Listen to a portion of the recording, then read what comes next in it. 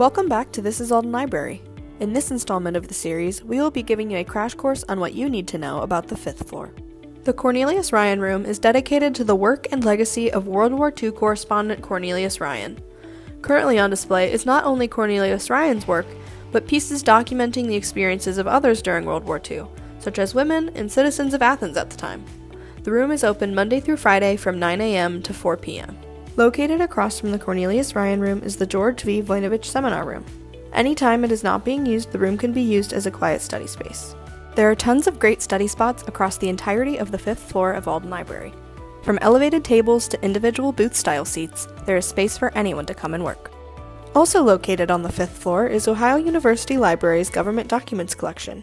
The collection contains U.S. government documents, Ohio documents, United Nations documents, and Library of Congress classified maps. Anyone interested in using something from the collection should head to the 4th floor desk for assistance.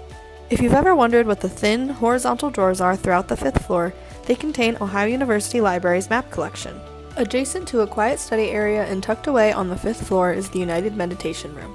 The room's neutral colors and minimal furnishings encourage tranquility and peace for anyone who wants to use it. The Mon Center for Archives and Special Collections includes university archives, manuscript archives, documentary photography archives, and the rare book collection. To access the archives, students should make an appointment via a form on the University Library's website or by emailing the curator in charge of each collection. I'm Dr. Miriam Intrator. I use she, her pronouns, and I'm Special Collections Librarian for Rare Books. I'm responsible for managing all aspects of the Rare Book collection. We are here first and foremost to help students with their research, and that's what we like doing best. Thanks for checking out the 5th installment of This is Alden Library.